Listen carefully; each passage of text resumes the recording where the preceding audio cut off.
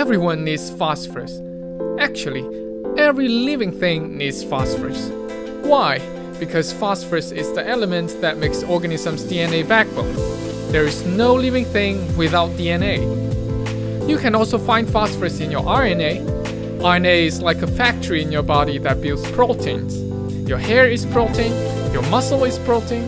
You need protein to help you digest the food you eat. You can also find phosphorus in your bone. The bone phosphorus is called calcium phosphate. If you only eat a bunch of calcium but without phosphorus, you still cannot make your bone. With an increasing human population, the demand of phosphorus is not just in making human DNA and bones. Most importantly, phosphorus is heavily used to produce the food we eat. The food we eat mainly comes from plants. Strawberries, wheat, corn, and rice are all plants. Chicken, cow, sheep, and pig are not plants, but they eat plants.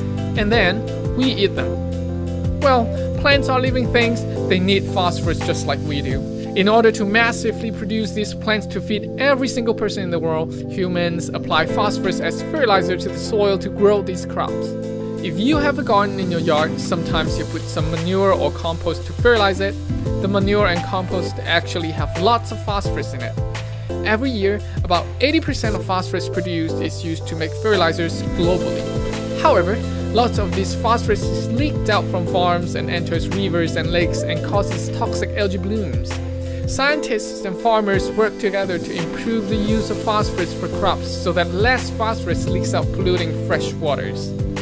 To learn more about the toxic algae blooms caused by too much phosphorus, we will talk about the toxic algae blooms in another video.